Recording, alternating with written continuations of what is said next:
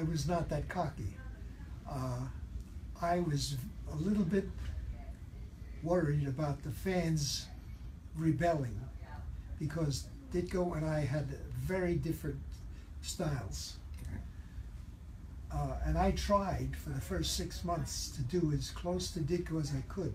For instance, I used to do my inking with a brush, a bold brush. Ditko did his inking with a pen, very fine lines. So I abandoned my normal way and started using a pen to ink it, to be like Ditko.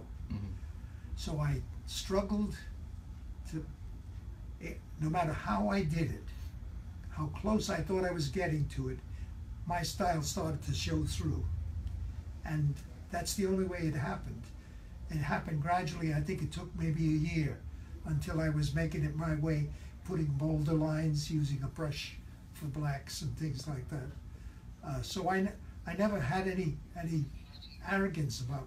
All I was worried about was the fans are going to be disappointed after 3 years of Spidey's success, that it's going to be a different style. Mm-hmm. And I thought that was not my assignment. My assignment was to keep it alive.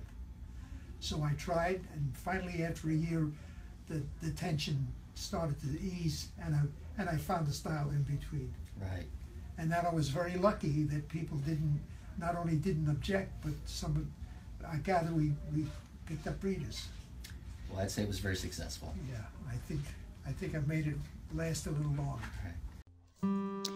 Art director John Romita, Jay-Z's sir, has died, Marvel confirmed Tuesday on its website. The artist was known for his work on characters such as Wolverine, Black Widow, The Punisher, Kingpin, Luke Cage, Spider-Man, and Mary Jane. Millions came to know Marvel through his art, and millions more came to know Peter Parker through the unmistakable bold brushwork Romita brought to his pages, the company said in its tribute to him on its website.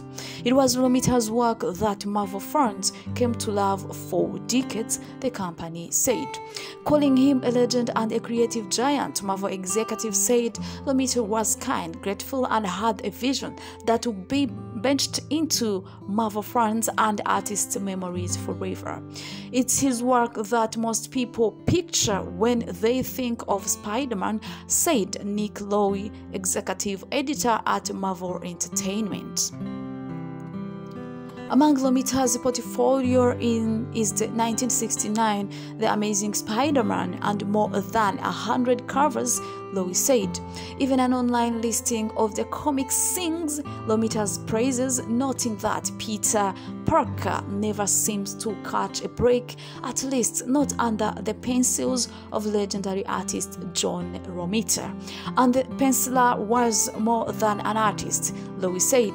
He also a fantastic father, a doting grandfather, and a gentleman, he recalled. May his soul rest in peace. Thank you so much.